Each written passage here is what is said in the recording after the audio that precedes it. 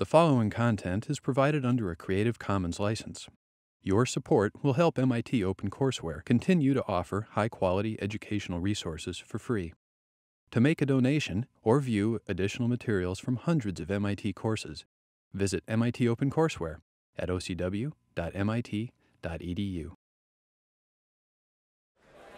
Hey everybody, you ready to learn some algorithms? Yeah! Let's do it. I'm Erik Demaine, you can call me Erik.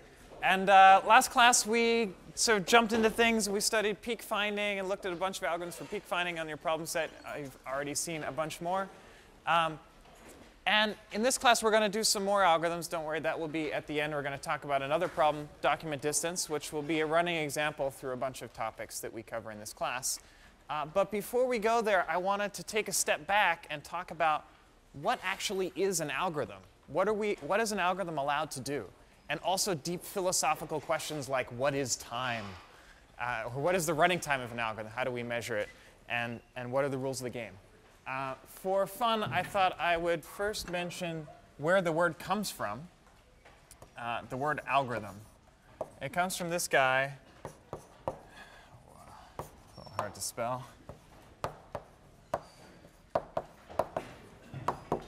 Al-Khwarizmi, who is sort of the father of algebra. He wrote this book called The Compendious Book on Calculation by Completion and Balancing back in the day. And it was in particular about how to solve linear and quadratic equations. So the beginning of algebra. I don't think he invented those techniques, but he was sort of the textbook writer who wrote sort of how people solve them. And you can think of how to solve those equations as early algorithms. First, you take this number, you multiply by this, you add it, and or you reduce to squares, whatever. So that's where the word algebra comes from, and also where the word algorithm comes from. There aren't very many words with these roots. So there you go, some fun history. What's an algorithm? I'll start with sort of some informal definitions, and then the point of this lecture and the idea of a model of computation is to formally specify what an algorithm is. I don't want to get super technical and formal here, but I want to give you some grounding. So when we write Python code, when we write pseudocode, we have some idea of what things actually cost. This is a new lecture. We've never done this before in 006, but I think it's important. So at a high level, you can think of an algorithm as just I'm sure you've seen the definition before. It's a way to define computation or a computational procedure for solving some problem.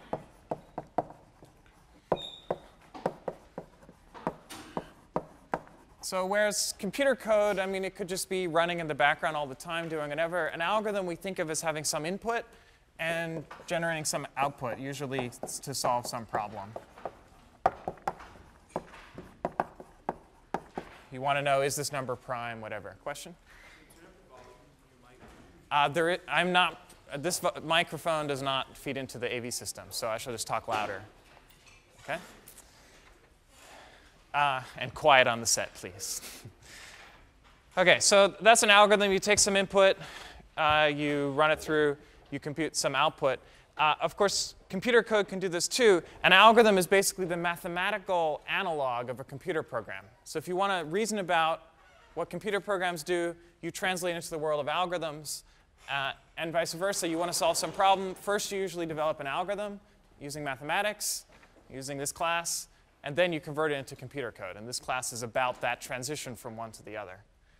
Now, you can draw a picture of sort of analogs. So an algorithm is a mathematical analog of a computer program. Computer program is built on top of a programming language. It's written in a programming language.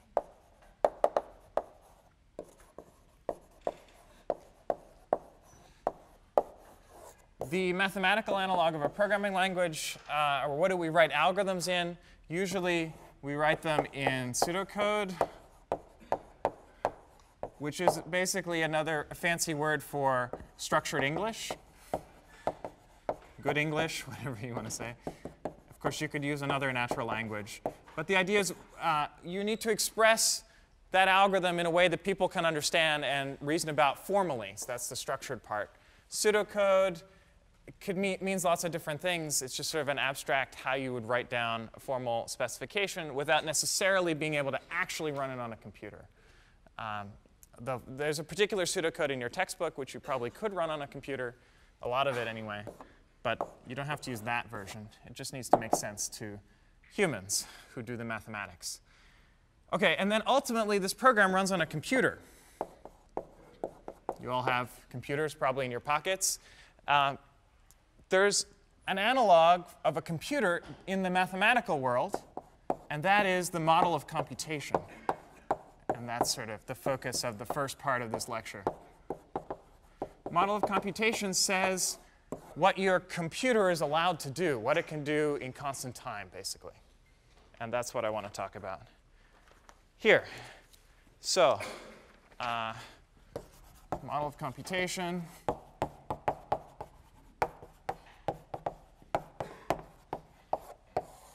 Specifies basically what operations you can do in an algorithm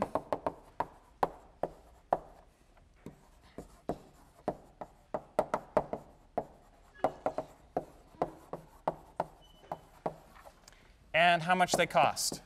This is the what is time.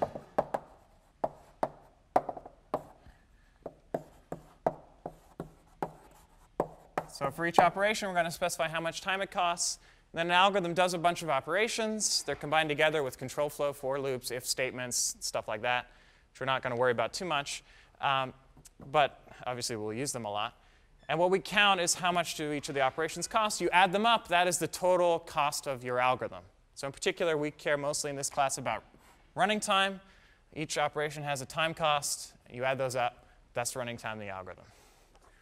OK. So I'm going to cover two models of computation, which you can just think of as different ways of thinking. You've probably seen them in some sense as, what do you call them? Styles of programming. Object-oriented style of programming, more assembly style of programming. There's lots of different styles of programming languages, which I'm not going to talk about here, but you'll see analogs if you've seen those before. And these models really give you a way of structuring of thinking about how you write an algorithm. All right, so they are the random access machine and the pointer machine. So we'll start with random access machine.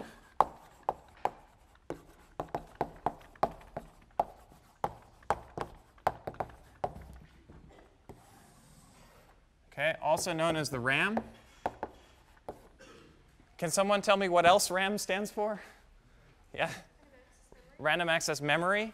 So this is both confusing but also convenient because RAM simultaneously stands for two things, and they mean almost the same thing, but not quite. So I guess that's more confusing than useful, but there you go. So we have random access memory. Oh, look at that. Fits perfectly. And so we're thinking, random access memory is over here in real computer land. That's like DRAM, SDRAM, whatever, the things you buy and stick into your motherboard or your GPU or whatever. And over here, the mathematical analog so here it's a RAM, here it's also a RAM. Here it's a random access machine. Here it's a random access memory. It's technical detail. But the idea is, if you look at RAM that's in your computer, it's basically a giant array, right? You can go from 0 to, I don't know, a typical chip these days is like 4 gigs in one thing. So you can go from 0 to 4 gigs. You can access anything in the middle there in constant time. To access something, you need to know where it is. That's random access memory. So that's an array. So I'll just draw a big picture. Here's an array. Now, RAM is usually organized by words. So these are a machine word, which we're going to put in this model. And then there's address 0, address 1, address 2.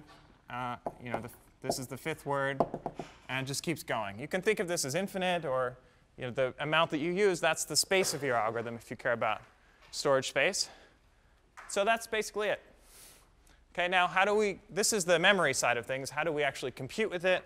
It's very simple. We just say in constant time, an algorithm can basically read in or load a constant number of words from memory, do a constant number of computations on them, and then write them out. It's usually called store.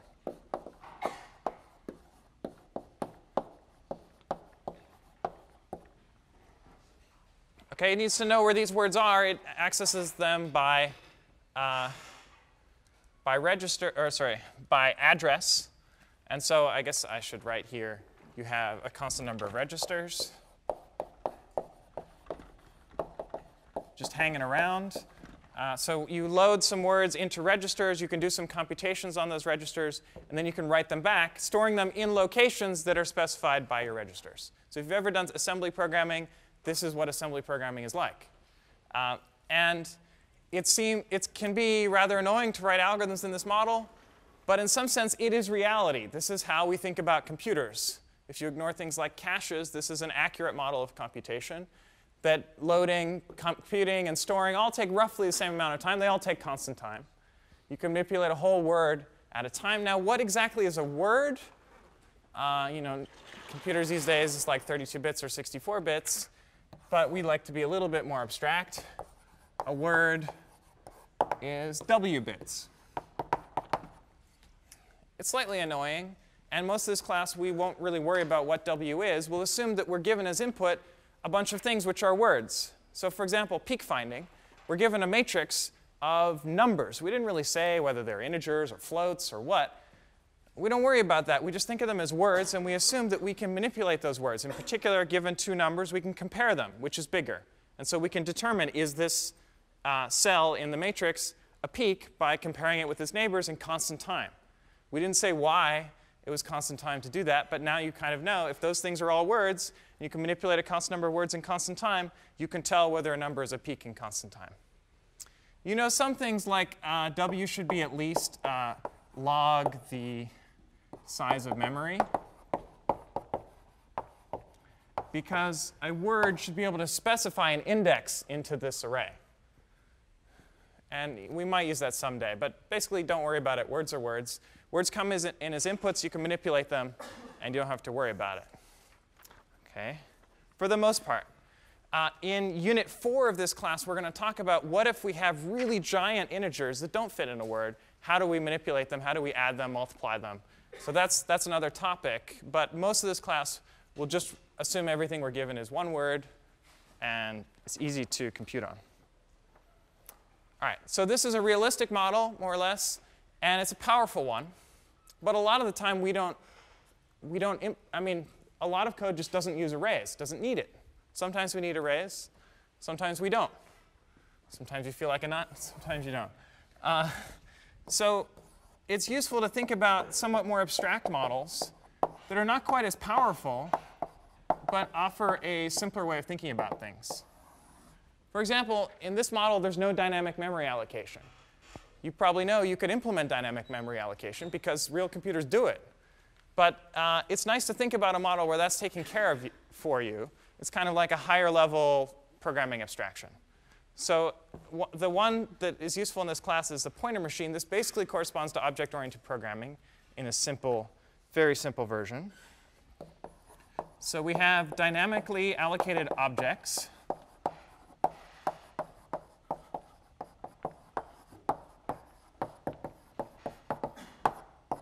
And an object has a constant number of fields.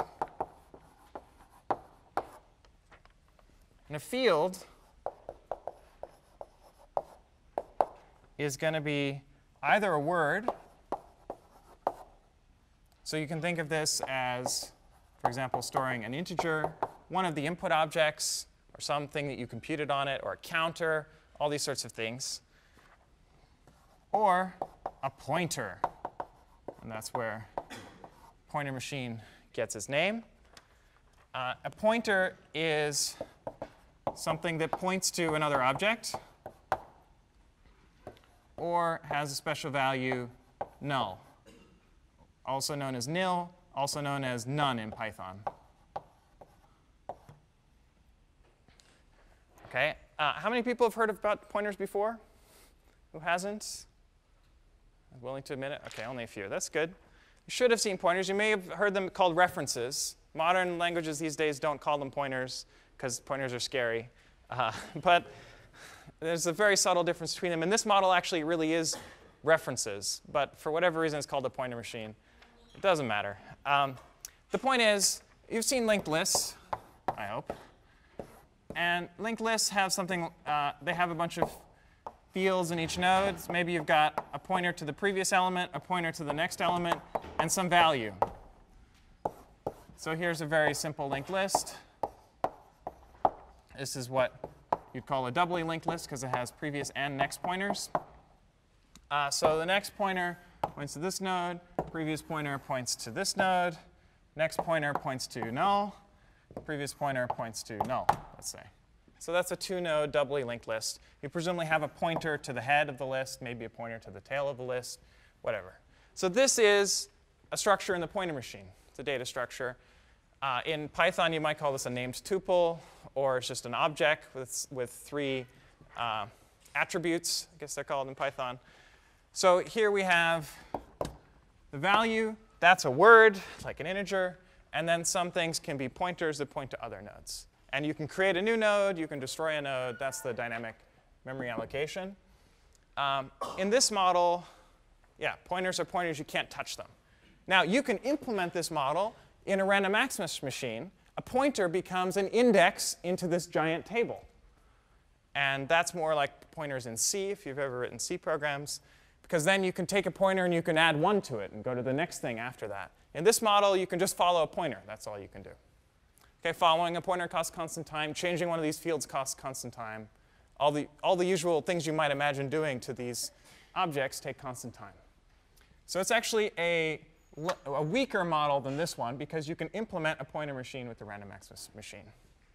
Okay, but it offers a different way of thinking. A lot of data structures are built this way. Cool. So that's the theory side. What I'd like to talk about next is actually in Python, what's a reasonable model of what's going on? So these are old models. This goes back to the 80s. This one probably 80s or 70s. So they've been around a long time. People have used them forever. Python is obviously much more recent, at least modern versions of Python.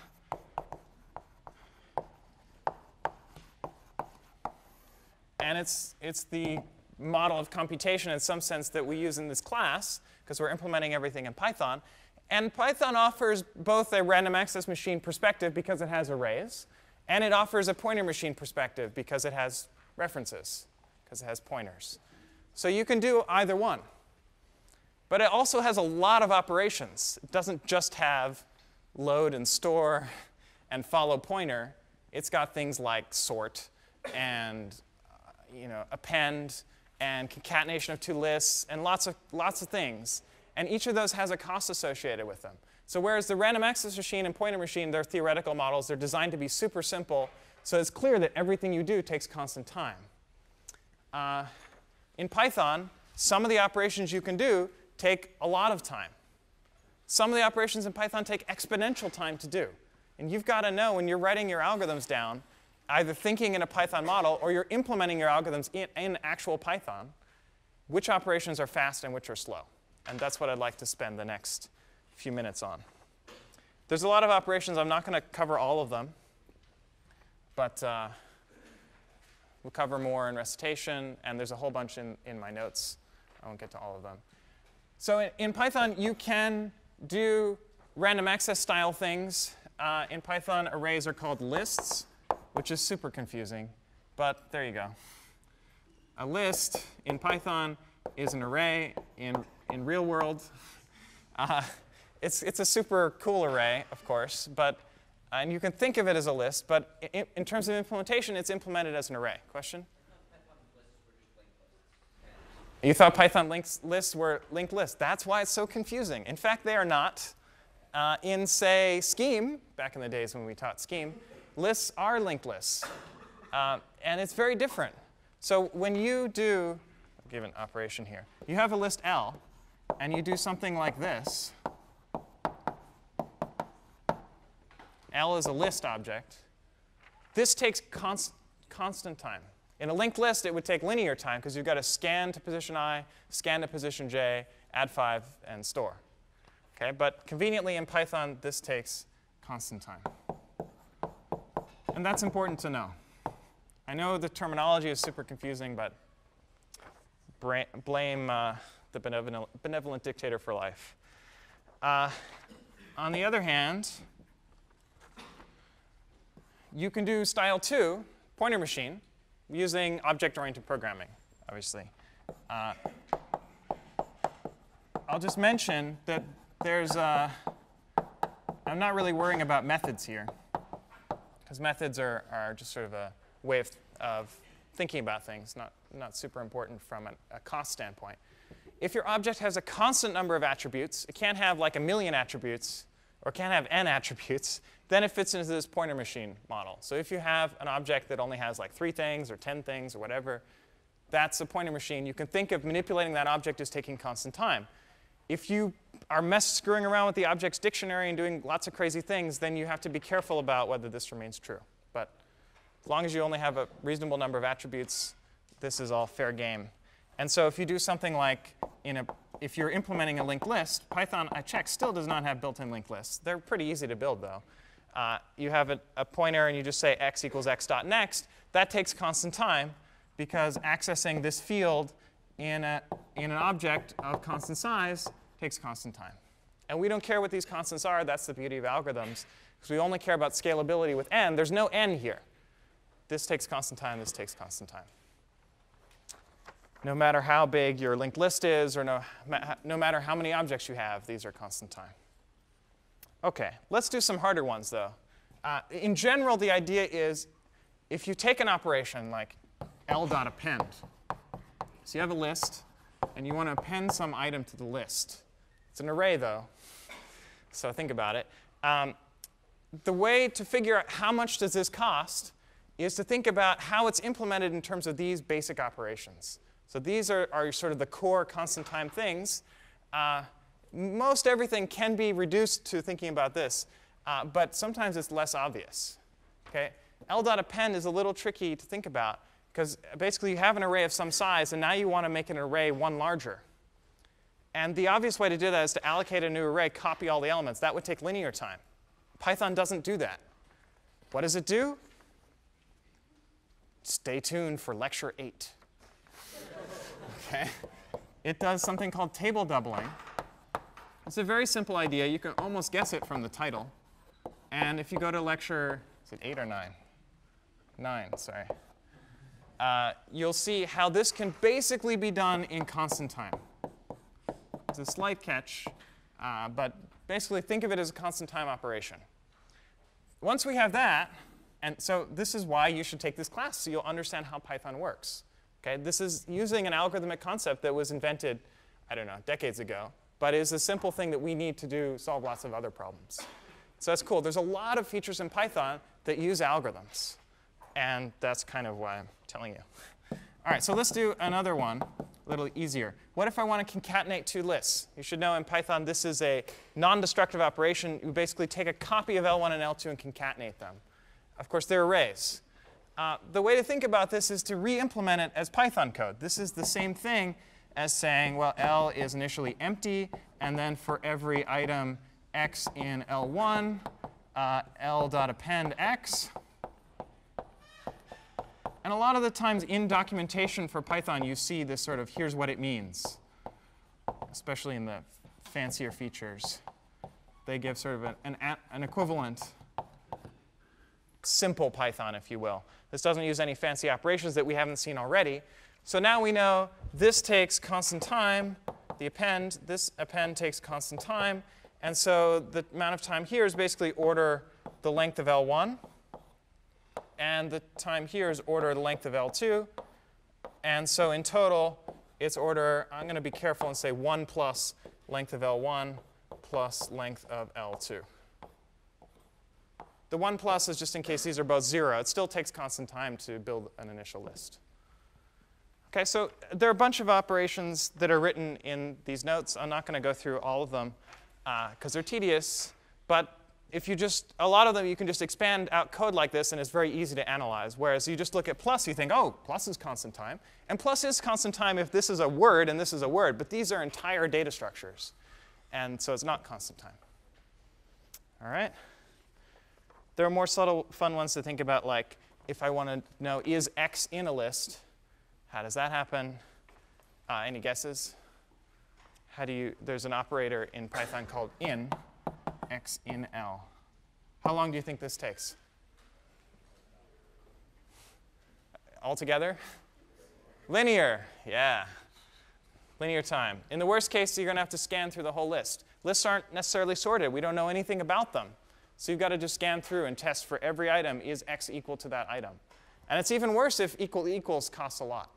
So if x is some really complicated thing, you have to take that into account.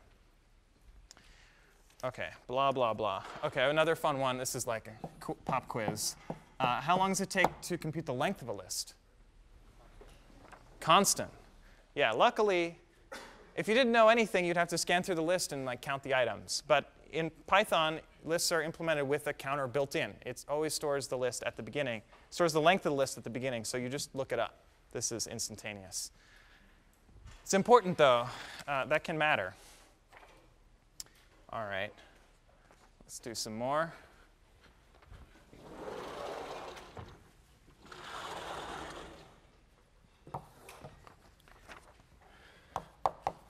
What if I want to sort a list? How long does that take?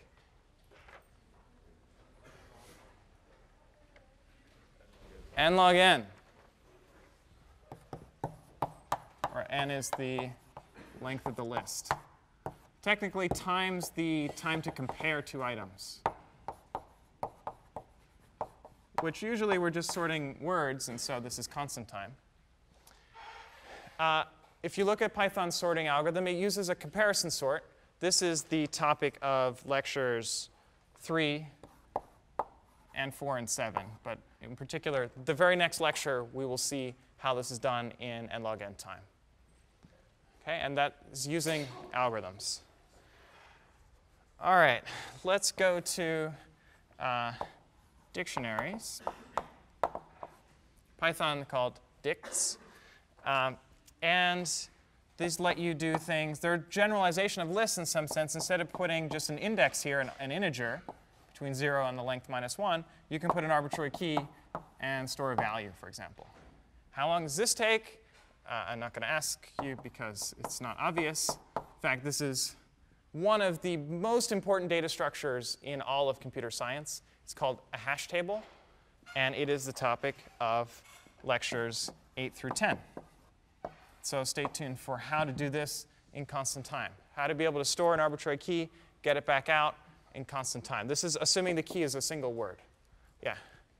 Does it first check to see whether the key is already in the dictionary? Yeah, it will clobber any existing key. There's also, you can test whether a key is in the dictionary. That also takes constant time. You can delete something from the dictionary. All the usual dealing with a single key in dictionaries. Obviously, dictionary.update, that involves a lot of keys. That doesn't take constant time. How long does it take? Well, you write out a for loop and count them. How can you see whether the key is in the dictionary in constant time? How do you do this in constant time? Come to lecture 8 through 10. I should say a slight catch, which is this is constant time with high probability. It's a randomized algorithm. It doesn't always take constant time. It's always correct. But sometimes, very rarely, it takes a little more than constant time. And I'm going to abbreviate this WHP. And we'll see more what that means, mostly actually in 6046. But we'll see a fair amount in 6006 on how this works and how it's possible. It's a big area of research. A lot of people work on hashing. It's very cool. And it's super useful. If you write any code these days, you use a dictionary. It's the way to solve problems. I'm basically using Python as a platform to advertise the rest of the class. You may have noticed. Not every topic we cover in this class is already in Python, but a lot of them are. So we've got table doubling. We've got dictionaries. We've got sorting. Another one is longs, which are long integers in Python through version 2. And this is the topic of lecture 11. And so for fun, if I have two integers x and y, and let's say one of them is this many words long and the other one is this many words long, how long do you think it takes to add them?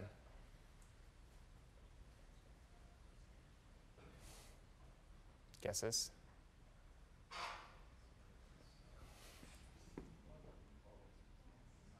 Plus times plus is the answer. You can do it in that much time.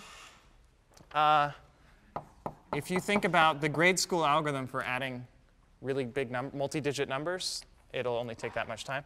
Multiplication's a little bit harder, though. If you look at the grade school algorithm, it's going to be x times y. It's quadratic time, not so good.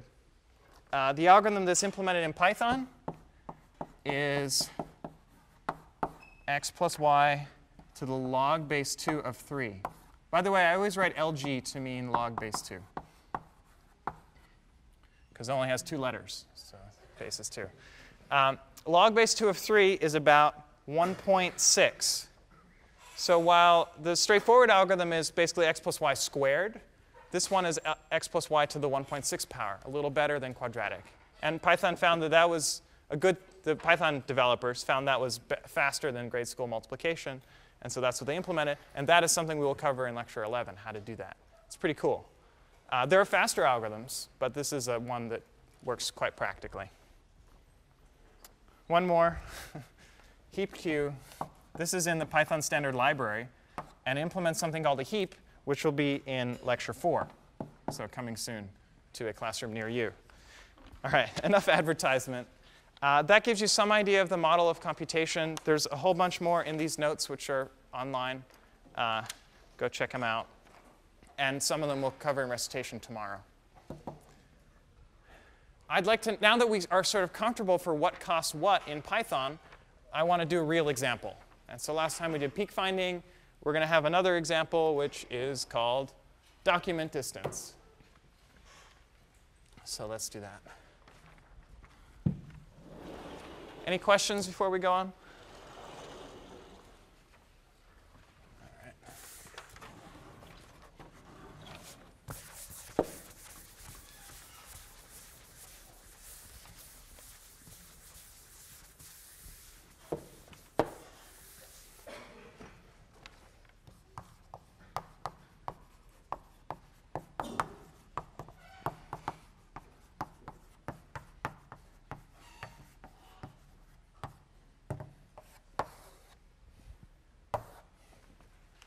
So document distance problem is I give you 2 documents.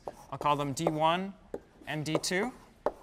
And I want to compute the distance between them. And the first question is, what does that mean? What is this distance function? OK, let me first tell you some motivations for computing document distance. Let's say you're Google and you're cataloging the entire web. You'd like to know when 2 web pages are basically identical. Because then you store less. And because you present it differently to the user, you say, well, there's this page, and there's lots of extra copies, but you just need, here's the canonical one. Or your Wikipedia, and I don't know if you ever looked in Wikipedia, there's a list of all mirrors of Wikipedia. There's like millions of them.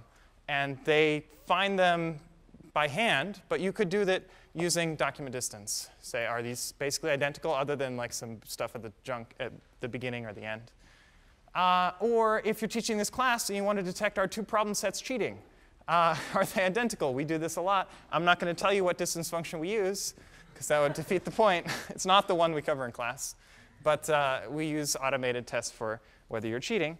I've got some more. Web search. Let's say you're Google again, and you want to implement searching. Like you want to, I give you 3 words. I'm searching for Introduction to Algorithms. You can think of Introduction to Algorithms as a very short document. And you want to test whether that document is similar to all the other documents on the web. And the one that's most similar, the one that has the smallest distance, that's maybe what you want to put at the top. That's obviously not what Google does, but it's part of what it does. So that's why you might care. It's partly also just a toy problem. It lets us illustrate a lot of the techniques that we develop in this class. All right. I'm going to think of a document as a sequence of words. Just to be a little more formal, what do I mean by a document?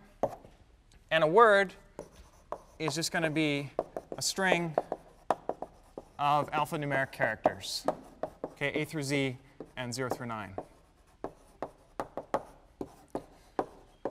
Okay, so if I have a document, which you also think of as a string, and you basically delete all the white space and punctuation and all the other junk that's in there, everything in between those are the words. Okay, that's a simple definition of decomposing documents into words. And now we can think about, well, I want to know whether D1 and D2 are similar, and I've thought about my document as a collection of words. Maybe they're similar if they share a lot of words in common. So that's the idea. Look at shared words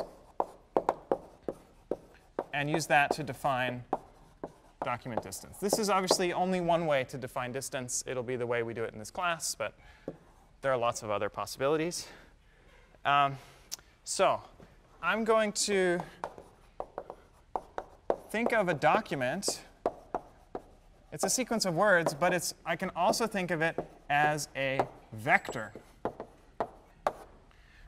So if I have a document D and I have a word W,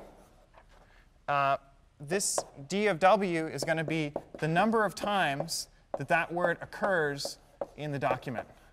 So number of occurrences of W in the document D. So it's a number, it's an integer, non-negative integer. Could be 0, could be 1, could be a million. Okay, and I think of this as a giant vector. The vector is indexed by all words. And for each of them, there's some frequency. A lot of them are 0, and then some of them have some positive number occurrences. Okay, you can think of every document as being one of these plots in this common axis of, there's infinitely many words down here, so it's kind of a big axis, but it's one way to draw the picture. Okay, so for example, take two very important documents. Everybody likes cats and dogs. So these are 2 Word documents. And so we can draw them, because there's only 3 different words here, we can draw them in 3-dimensional space. Beyond that, it's a little hard to draw. So we have, let's say, which one's the? Let's say this one's the. Makes it easier to draw. So there's going to be just 0 here and 1 for each of the axes. Let's say this is dog, and this is cat. OK, so the cat has one the. It has one cat and no dog. So it's here. It's a vector pointing there. The dog, you've got basically pointing there. OK, so these are 2 vectors. So how do I measure how different 2 vectors are? Any suggestions from vector calculus?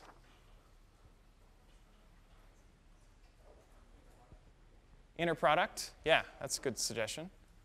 Any others? OK, we'll go with inner product. I like inner product. Also known as dot product. Define it quickly.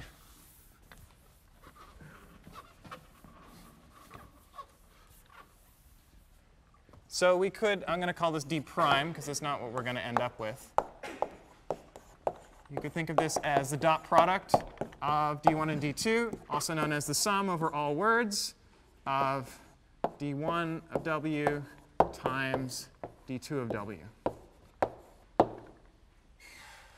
OK, so for example, you take the dot product of these 2 guys. The thes match, so you get 1 point there. Cat and dog multiplied by 0, so don't get much there. So this is some measure of distance. But it's a measure of commonality. So it would be sort of inverse distance, sorry. If you have a high dot product, you have a lot of things in common, because a lot of these things it wasn't 0 times something. It was actually a positive number times some positive number. If you have a lot of shared words, then that looks good. The trouble with this is if I have a long document, say 1,000,000 words, and it's 99% in common with another document that's 1,000,000 words long, it's still, it looks super similar. Actually, I need to do it the other way around. Let's say it's a million words long, and half of the words are in common. So not that many, but a fair number. Then I have a score of like 500,000. And then I have 2 documents which say are 100 words long, and they're identical. Their score is maybe only 100. So even though they're identical, it's not quite scale invariant. Right? So it's not quite a perfect measure. Any suggestions for how to fix this? This, I think, is a little trickier. Yeah? Divide by the length of the vectors. I think that's worth a pillow. I haven't done any pillows yet. Sorry about that. So divide by the length of the vectors. Good. I'm going to call this d double prime. Still not quite the right answer. Or not. Well, it's pretty good. It's pretty good. So here the length of the vectors is the number of words that occur in them. This is pretty cool, but does anyone recognize this formula? Angle, yeah. It's a lot like the angle between the 2 vectors. It's just off by an arc cos. This is the cosine of the angle between the 2 vectors. And I'm a geometer. I like geometry. So if you take arc cos of that thing, that's a well-established distance metric. This goes back to 75, if you can believe it, back when early days of document information retrieval, way before the web. People were still working on this stuff. So it's a natural measure of the angle between the 2 vectors. If it's 0, they're basically identical. If it's 90 degrees, they're really, really different. And so that gives you a nice way to compute document distance. The question is, how do we actually compute that measure? Now that we've come up with something that's reasonable, how do I actually find this value? I need to compute these vectors, the number of occurrences of each word in the document, and I need to compute the dot product, and then I need to divide. That's really easy. So dot product. I also need to decompose a document into a list of words. So there are 3 things I need to do. Let me write them down.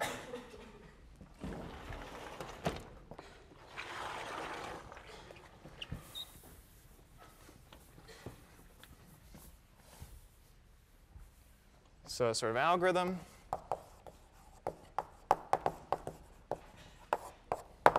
Is 1, split a document into words. Second is compute word frequencies, how many times each word appears. This is the document vectors. And then the third step is to compute the dot product.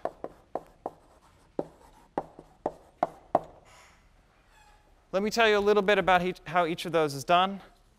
Some of these will be covered more in future lectures. I want to give you an overview. There's a lot of ways to do each of these steps. If you look at next to the lecture notes for this lecture 2, there's a bunch of code and a bunch of data examples of documents, big corpuses of text. And you can run, I think there are 8 different algorithms for it. And let me give you, actually, why don't I cut to the chase a little bit and tell you about the runtimes of these different implementations of this same algorithm. There are lots of sort of versions of this algorithm. We implemented a whole bunch. Every semester I teach this, I change them a little bit more, add a few more variants. So version 1, on a particular pair of documents, which is like a megabyte, not very much text, it takes 228.1 seconds. Super slow. Pathetic. Then we do a little bit of algorithmic tweaking. We get down to 164 seconds. Then we get to 123 seconds. Then we get down to 71 seconds. Then we get down to 18.3 seconds. Then we get to 11.5 seconds. Then we get to 1.8 seconds. Then we get to 0.2 seconds. So factor of 1,000. This is just in Python. 0.2 of a second to process a megabyte. It's all right. It's getting reasonable. This is not so reasonable. Some of these improvements are algorithmic. Some of them are just better coding. So there's improving the constant factors.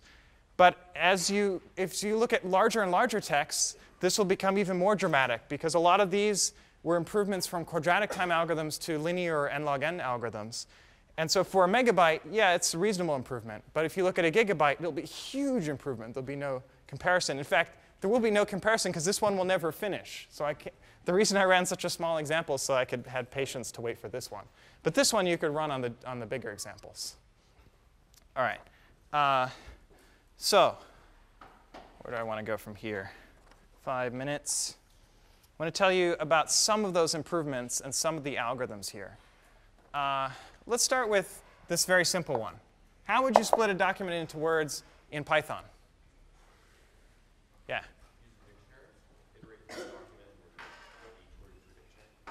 Iterate through that's actually how we do number 2. OK, we can talk about that one. Iterate through the words in the document and put it in a dictionary. Let's say count of word plus equals 1. This would work if count is something called a count dictionary, if you're super Pythonista. Otherwise, you have to check, is the word in the dictionary? If not, set it to 1. If it is there, add 1 to it. Okay? But I think you know what this means. This will count the number of words. This will count the frequency of each word in the dictionary. And because dictionaries run in constant time with high probability, this will take order,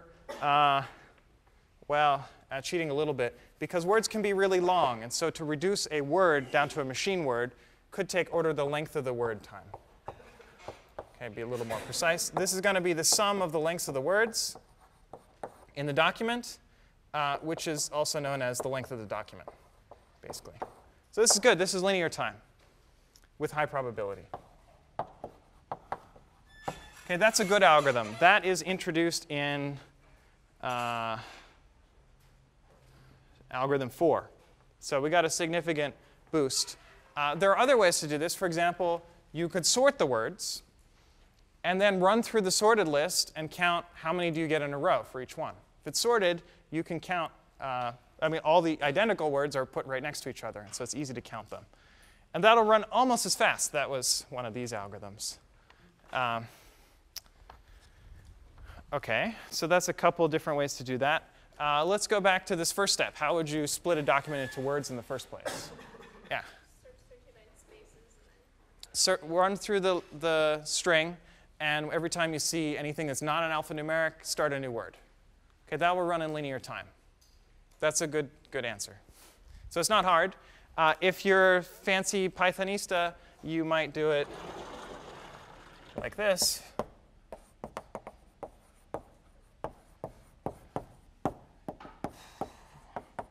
Remember my regexes. OK, this will find all the words in a document. Trouble is, in general, RE takes exponential time.